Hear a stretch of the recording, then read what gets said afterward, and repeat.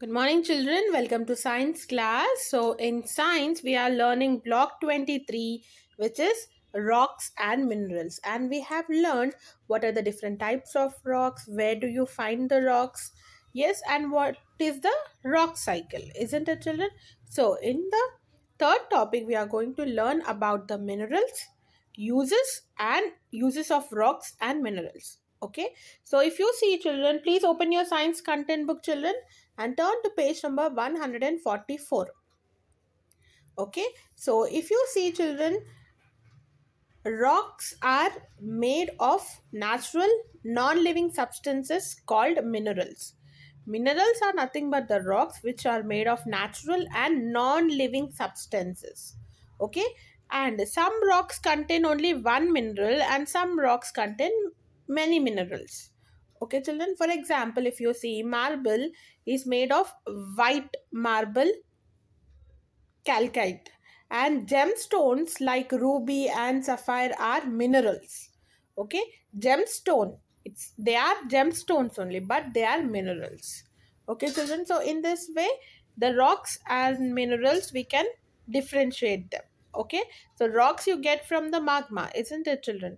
So in that only you will get the minerals. Okay, however, most rocks contain several different types of minerals. Okay, most of the rocks have different kinds of minerals. Sometimes it has only one mineral, but sometimes it most of the time it has many different minerals in it. Okay, now coming to uses of rocks and minerals. If you see, children, bauxite is an igneous rock which is formed by the magma after the volcanic eruption. Okay, so basalt, so that is used in the building materials. Okay, now then you have calcite, so that is a mineral you get, so that is used to make the cement and lime. Then you have granite, okay, which is also an igneous rock, igneous rock that is also used in buildings, monuments, tombstones. In this way there are many uses with the rocks and the minerals, children.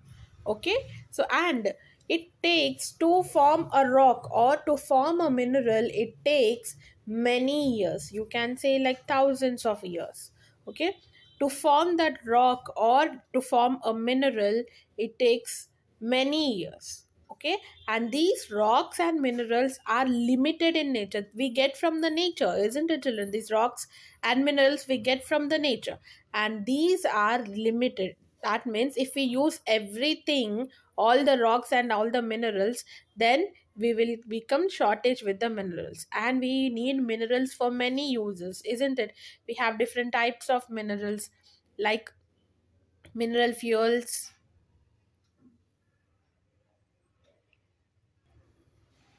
metallic minerals, non-metallic minerals, and we use minerals in for different purposes, isn't it? So we need minerals and rocks.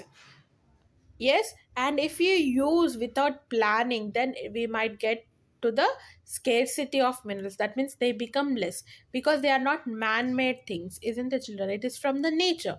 So if you use it continuously, more like unnecessary, if you use minerals, then we will be facing the scarcity of minerals. That's why we have to use them very wisely so that it lasts for ever. It lasts forever. That means there will be no shortage of the minerals. Okay, children, so this is our topic for today, children. I have given few keywords in your daily schedule. Please learn them and write it in your classwork, and also underline in your keywords, underline in your content books. Okay, children, and if you find any other word which is difficult, you can add it in your keywords. Okay, now coming to your question answers. What is the difference between a mineral and a rock? So a mineral is a pure substance found in the rocks, but a rock is made of one or more minerals, isn't it? Just now we have learned some rocks have only one mineral, some rocks have several minerals, most of the rocks have several minerals. So in rock you can find many different kinds of mineral, but a mineral is a pure substance that is found in the rocks. Okay, so write this answer in your classwork and please learn it, children. Coming to your next question, list some uses of rocks and minerals. So, as we have learned that bauxite is used for building the road building materials, used to make the road building materials. In the same way, metals means nothing but the minerals like iron, copper, aluminum, gold, and silver are obtained from the rocks. Gemstones like diamond, ruby, sapphire are used to make jewelry. Gold also we used for jewelry. Silver also we used for jewelry. Iron utensils you have. Copper utensils you have. Your copper wires we have, isn't it? So all the rocks and minerals we are using for things. Okay, you can write in some, list some uses, this it any some uses. If you write, that will be fine. Okay, so write these two answers in your classwork and please learn it, children. Coming to your homework, complete the volume book 3, page number 36, S4, uses of rocks and minerals. Okay, so with this we have completed with our block, children. So in the next class I'll meet you with the new block, children. See you in the next class. Bye.